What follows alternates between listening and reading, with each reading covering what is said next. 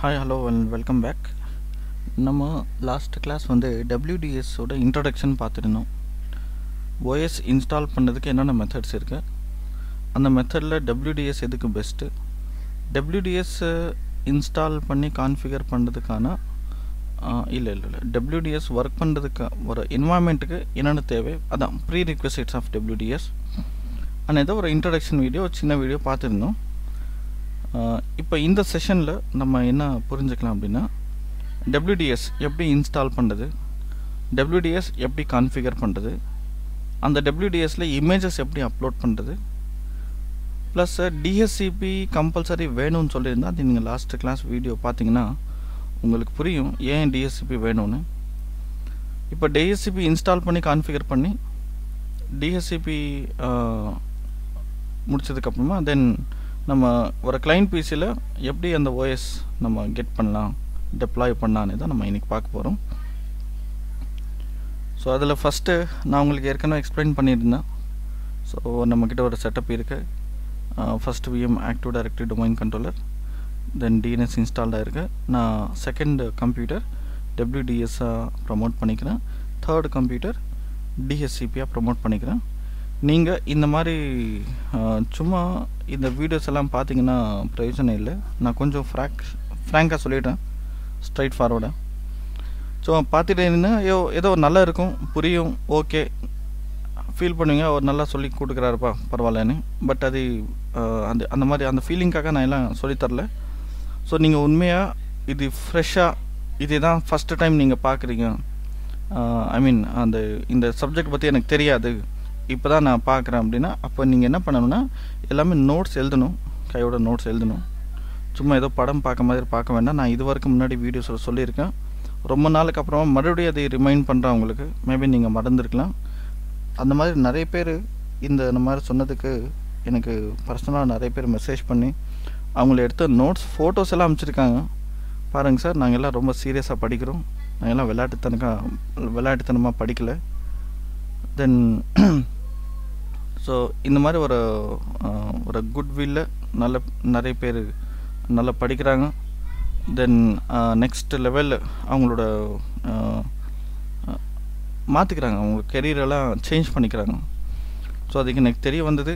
நிறைய பேர் ஃபோன் பண்ணி நம்ம டெலிகிராம் குரூப்பில் வந்து இந்த வீடியோ கீழே டிஸ்கிரிப்ஷனில் இருக்குங்க, அந்த குரூப்பில் வந்து பர்சனலாக சேட் பண்ணி தென் ஃபெல்ட் வெரி ஹாப்பி. ஸோ இது எல்லாமே உங்களுக்கு பெனிஃபிட் ஆகுது. இது வச்சு உங்களோட கெரியரில் கொஞ்சம் ஒரு ஸ்டெப்பு முன்னாடி போக முடியுது. இது வச்சு கெரியரே செட்டில் ஆயிடுச்சு சார், அவ்வளோதான், இனிமேல் நான் எதுவுமே படிக்க வேண்டாம் அந்த லெவலில் வந்துட்டேன்னா அப்படியெல்லாம் முடியாதுங்க. நான் படிச்சுட்டு இருந்தேன், நானே இது விட்டுட்டு நிறைய கான்செப்ட்குள்ளே போயிருக்கேன். AWS அணி, என்னது அஷ்யூர் அணி, க்ளவுட் செக்யூரிட்டி அணி, டெவாப்ஸ் அணி. ஸோ இது டெஸ்டினேஷன் கிடையாது, it's a part of the journey இந்த கான்செப்டில். ஸோ இது கண்டிப்பாக தெரியணுங்க எல்லாருக்குமே. இது தெரியாமல், இது ஃபண்டமெண்டல் பேசிக்ஸ் தெரியாமல் நம்ம ஒரு ஹை டெக்னாலஜி என்னது புரிஞ்சிக்க முடியாது. அதனால் நீங்கள் கண்டினியூஸாக பார்க்குறீங்க, நீங்கள் லைக் பண்ணுறீங்களா, ஷேர் பண்ணுறீங்களா, அதையெல்லாம் நான் கவலைப்பட மாட்டேன். ஏன்னா என்னோடய சப்ஸ்கிரிப்ஷனுக்காகவோ, என்னோடய வியூவர்ஷிப் இன்க்ரீஸ் பண்ணுறதுக்காகவோ, இல்லை யூடியூப்பில் கொடுக்குற கோல்டு பட்டன், என்னது அது சில்வர் பட்டன், ஏதோ ப்ளே பட்டன் கொடுப்பாங்களே, ஸோ அந்த ஃபோக்கஸ் பண்ணி நான் பண்ணலை அந்த அதெல்லாம் அந்த பட்டன்ஸே எனக்கு கொடுக்க வேண்டாம். என்கிட்ட அந்த பட்டன்ஸ்க்காக எல்லாம் நான் வேலை செய்யலை, சப்ஸ்கிரிப்ஷனுக்காக வேலை செய்யலை, நீங்கள் ஷேர் பண்ணுங்கன்னுக்காக நான் வேலை செய்யலை. நான் ஒர்க் பண்ணுறது இந்த நாலேஜ் உங்களோட கெரியரில் ஹெல்ப் ஆகி நீங்கள் முன்னாடி ஏறி போக முடியும். அதோட இதுலக்காக ஜஸ்ட் ரொம்ப நாள் ஆயிடுச்சு நான் சொல்லணுக்காக நான் சொல்லிட்டேன். ஸோ நம்ம கான்செப்ட்குள்ளே வந்துடலாம். மேபி நீங்கள் திருப்பி கேட்டுட்டே ஏன்னா இந்த ஆள் திருப்பி இதே தான் சொல்லிகிட்டு இருக்கேன் அப்படி மேபி நினைக்கலாம். பட் ஓகே, வேறு என்ன பண்ணுறது, வேறு ஆப்ஷன் இல்லை. ஏன்னா நீங்கள் மட்டும் ஸோ பார்த்தவங்களே பார்க்கல, இங்கே நிறைய பேர் புது ஆளுங்க எல்லாம் பார்க்குறாங்க, அதனால நான் சொல்கிறேன், அவ்வளோதாங்க. மேபி போர் அடிச்சிருந்தா உங்களுக்கு sorry. So let's move on to the subject. VM1, VM2, VM3, VM4 4 VM இருக்குது, இங்கே ஆனில் இருக்குது. நீங்கள் இங்கே பார்த்தீங்கன்னா டொமைன் கண்ட்ரோலர் VM1ங்க, ekascloud.com அதான் டொமைன் நேம். VM2, 3, 4 ஸோ 3 மெம்பர்ஸாக இருக்குது. இந்த கிளைண்ட்டு. இப்போ VM2 நான் கனெக்ட் பண்ணிக்கிறேன். இப்போ இந்த VM2ல நான் லாகின் ஆகிறது ஸ்டெப் 1 வந்து கண்டிப்பாக டொமைன் அட்மினோட தான் லாகின் ஆகணும். So it should be domain admin. ஏன்னா லோக்கல் அட்மின் நீங்கள் நார்மலாகவே டைப் பண்ணிங்கன்னா லோக்கல் அட்மினாக போயிடுவீங்க. ஸோ நீங்கள் கரெக்டாக இந்த மாதிரி மென்ஷன் பண்ணணும். எகாஸ் கிளவுட் ஸ்லாஷ் அந்த டொமைன் நேம் அட்மினிஸ்ட்ரேட்டர்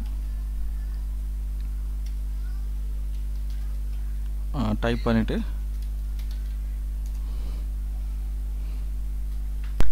ஸோ இது லாகின் ஆகிருக்கு இந்த கம்ப்யூட்டர் VM2. வேறு இன்னும் so automatically server manager load ஆகுது. இங்கே நான் என்ன இன்ஸ்டால் பண்ண வந்திருக்கேன்னா WDS Windows deployment services. Server manager load ஆகிட்டுருக்கு. Let's click on add Rolle's. அதில் நெக்ஸ்ட்டு இதில் இந்த லிஸ்ட்டில் WDS கீழே இருக்கும். டெப்ளாய்மெண்ட் சர்வீசஸ் செக் மார்க் பண்ணி add features further next transport server deployment server. Transport server இருந்தால் தான் இங்கே கிளியராக சொல்லிடுவோம். Transport server provides a subset of functionality of Windows deployment service. It contains only the core networking parts which you can use to transit data using multicasting or standalone server, which means இந்த service இருந்தால் தான் உங்களுக்கு அந்த core networking facilities functionalities நடக்குமா. இந்த IP get பண்ணுறது WDS identify ஆகுறது. So you should use this role service if you want to transmit data using multicasting but do not want to incorporate with the Windows deployment service. So இது optional தான். But I will give with deployment service. இன்னொரு service சொல்கிறாங்க. இந்த deployment service இருந்தால் தான் நம்ம Windows operating சிஸ்டமே remotely install பண்ணி டெப்ளாய் பண்ண முடியும். ஸோ எனக்கு ரெண்டுமே கம்பல்சரி தேவை. நெக்ஸ்ட்டு இன்ஸ்டால் பண்ணிடுறேன். இது இன்ஸ்டால் ஆகட்டும்.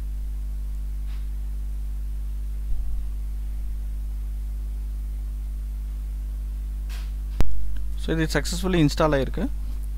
க்ளோஸ் பண்ணிவிட்டு டூல்ஸில் விண்டோஸ் டெப்ளாய்மெண்ட் சர்வீசஸ் இந்த டூல் இருக்கும். இல்லைனா ஸ்டார்ட் மெனுவில் அங்கேயும் எடுத்துக்கலாம். இல்லை WDS mgmt.msc அந்த டைப் பண்ணாலும் ஓப்பன் ஆகும். ஃபர்தராக இப்போ என்ன பண்ணலன்னா இதுதான் WDS சர்வர். இங்கே என்ன சொல்லுதுன்னா WDS சர்வீஸ் అనేది நாட் கான்ஃபிகரில் இருக்கு. ஸோ இது இன்னும் கான்ஃபிகர் ஆகலையா, அதுக்காக அது ரைட் கிளிக் பண்ணி கான்ஃபிகர் பண்ணலாம். இதில் என்ன சொல்ல வரேன்னா the server is a member of Active Directory domain or a domain controller. So இந்த பிசி ஒரு டொமைன் மெம்பராக இருக்கணுமா இல்லைன்னா ஆக்டிவ் டைரக்டரி டொமைன் கண்ட்ரோலராகவே இருக்கலாமா, இது ஒன்று சொல்கிறாங்க. அப்புறமா DHCP நெட்வொர்க்கில் இருக்கணும்.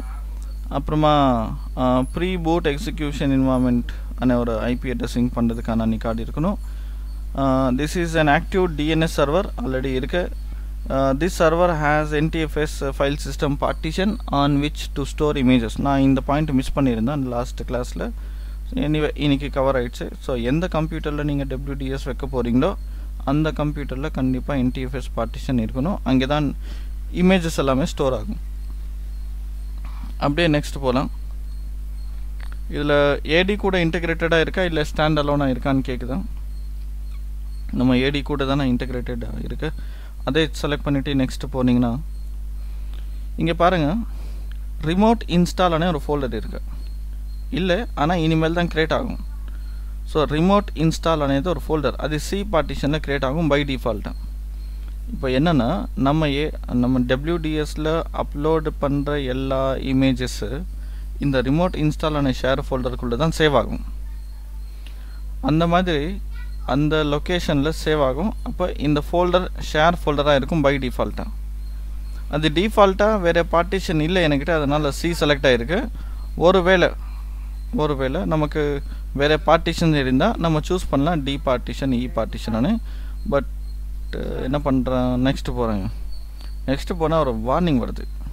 என்ன, நீங்கள் செலக்ட் பண்ணியிருக்க வால்யூம் வந்து விண்டோஸ் சிஸ்டம் வால்யூமு, அதான் Windows OS volume for better performance data ரிலையபிலிட்டிக்காக நீங்கள் வேறு வால்யூமில் செப்பரேட் வால்யூமில் வச்சுக்கோங்க, அப்போ தான் உங்களுக்கு கரெக்டாக இருக்கும்னு சொல்கிறேன்.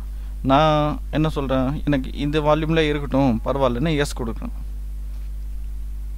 இதுதான் one of the most challenging part of this டாபிக்குங்க. என்ன சேலஞ்சிங் பார்ட், ஏன் சேலஞ்சிங்னு சொல்கிறேன்னா, இங்கே WDS நமக்கு எப்படி ரெஸ்பாண்ட் பண்ணுவான்னு இங்கே இந்த சாய்ஸ் டிசைட் பண்ணுவான். இப்போ WDS இருக்கு, அந்த WDS எப்படி நமக்கு ரெஸ்பாண்ட் பண்ண போகிறோம். how WDS server respond to client computers. இப்போ 2 கம்ப்யூட்டர் எடுத்துகிட்டு கொஞ்சம் பக்க பேஜில் வந்துடுங்க, இங்கே வந்துடலாம். இப்போ இதுதான் இங்கே WDS. இது இந்த WDS கிட்ட 2 சாய்ஸ் இருக்குது. 2 சாய்ஸ்.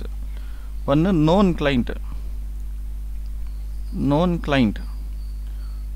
கிளைண்ட்டுக்கு மட்டும்தான் நீ OS டெப்ளாய் பண்ணணும்னே ஒரு ஆப்ஷன். Unknown client. அப்போ அன்னோன் கிளைண்ட்டுன்னா அன்னோன் கிளைண்ட் தான் டெப்ளாய் பண்ணணும்னு. அசல் நோன் கிளைண்ட்டுக்கு அன்னோன் கிளைண்ட்டுக்கு டிஃப்ரென்ஸே சொல்லாமல் நான் அப்படி சொன்னேன் என்ன அப்படின்னுங்க.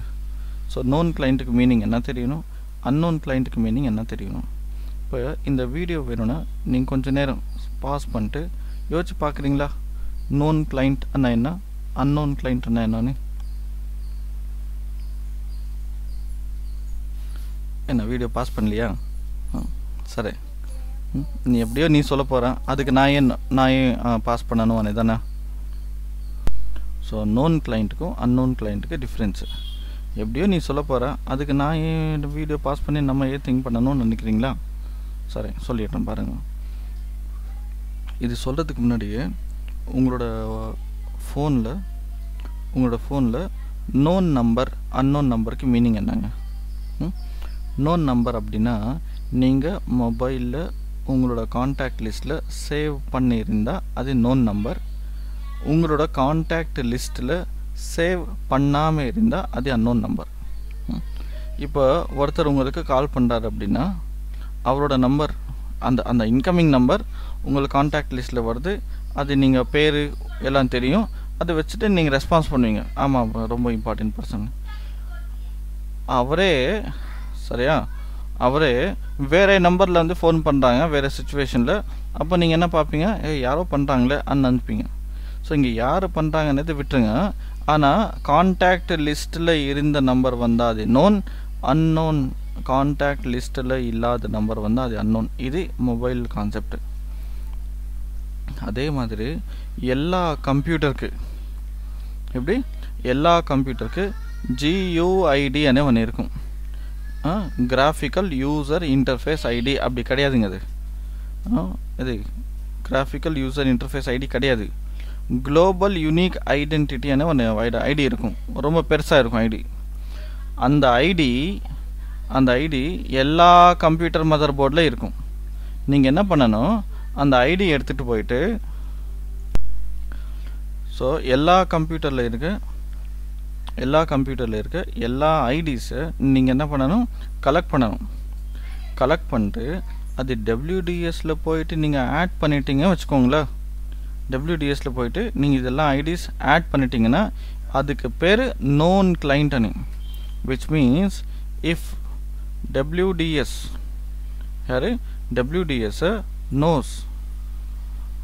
knows the GUID, அப்போ அந்த கம்ப்யூட்டரோட GUID WDSக்கு தெரிஞ்சால் என்னது, அதுதான் நோன் கிளைண்ட். ஸோ இங்கே அன்னோன் கிளைண்ட்டுக்கு மீனிங் வந்து இங்கே மாற்றி கொடுத்துருந்தோம். If WDS knows the GUID of client PC அப்படின்னா நம்மளாக போயிட்டு GUID கலெக்ட் பண்ணி WDSல போய் ஆட் பண்ணிட்டோன்னா அப்போ அதுக்கு பேர் நோன் கிளைண்ட்னு. எப்படி ஒரு ஃபோன் நம்பர் வாங்கி உங்களோட ஃபோனில் மேனுவலாக டைப் பண்ணி சேவ் கொடுத்து நேம் எல்லாம் டைப் பண்ணி சேவ் பண்ணிங்கன்னா அதுதான் நோன் நம்பர், நோன் கிளைண்ட்.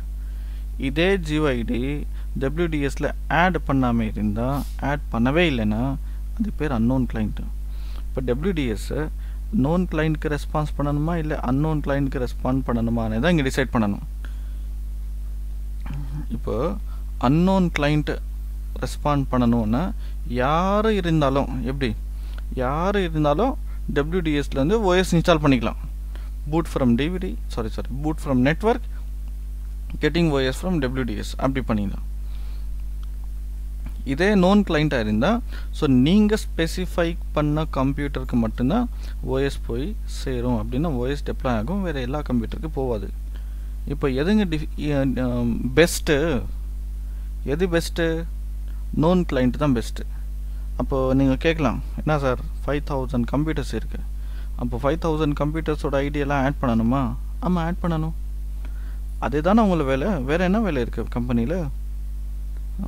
இந்த மாதிரி ஆட் பண்ணணும் சார்னா, ஆமாம் ஆட் பண்ணணும். அப்போ தான் நோன் கிளைண்ட் ஈஸியாக மாறும். மேபி நீங்கள் கேட்கலாம், சார் WDS இன்னும் இந்த காலத்தில் யார் யூஸ் பண்ணுறாங்க? SCCM யூஸ் பண்ணுறாங்க.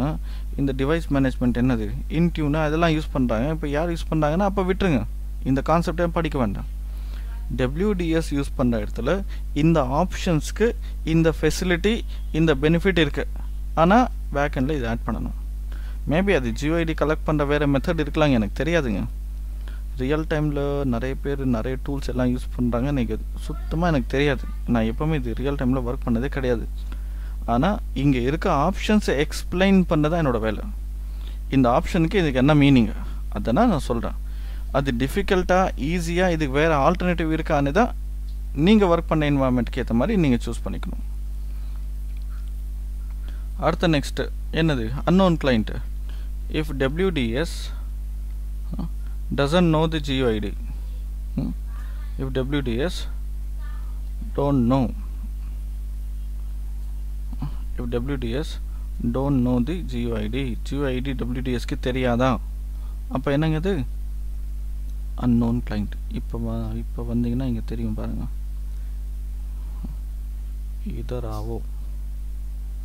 இதராவோன்னா நான் ஏதோ ஹிந்தியில் ஏதோ சொல்கிறேன்னு நினைக்க வேண்டாம். இதராவோன்னா இந்த பக்கம் வாங்கினேன்.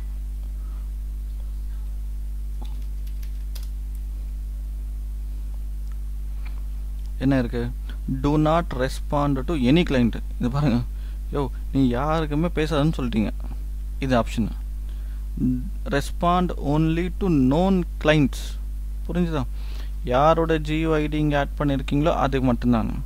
GUID எப்படி சார் ஆட் பண்ணணும்னது மேபி நான் நெக்ஸ்ட் கிளாஸ் சொல்லித்தரேன். இப்போ எல்லாம் செட் ஆகுது, அதுக்கு வேறு டூல் போகணும், இன்ஸ்டால் பண்ணணும், அதெல்லாம் ஆட் பண்ணணும். நெக்ஸ்ட்டு அடுத்த செஷன் நீங்கள் பார்த்தா உங்களுக்கு புரியும். Respond to all known client unknown client, ஒரு செக் மார்க். unknown client வந்தால் மட்டும் அட்மினிஸ்ட்ரேட்டரோட அப்ரூவல் கேளுன்னு ஒரு ஆப்ஷன் இருக்குது. இப்போதுக்கு நான் எதுவுமே செலக்ட் பண்ணலைங்க, யார் வேணாலும் இந்த WDSலேருந்து OS வாங்கிக்கலாம். போங்க, நெக்ஸ்ட்டு போங்க. ரிமோட் இன்ஸ்டால் அనే ஃபோல்டர் க்ரியேட் ஆகுது. known client-ஆ unknown client-ஆ இன்ஸ்டால் பண்ணணும் అనేది இங்கே தெரிய வந்தது.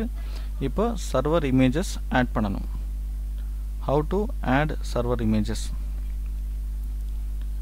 ஸோ இது எப்படி சர்வர் இமேஜஸ் ஆட் பண்ணணும் WDSல அதுதான் நம்ம நெக்ஸ்ட்டு பார்க்கணும். அதுக்கு ஸோ சர்வர் இமேஜஸ், சர்வரில் என்ன டைப் ஆஃப் இமேஜ் இருக்கும் அதெல்லாமே நான் நெக்ஸ்ட்டு வீடியோவில் பண்ணுறேன்.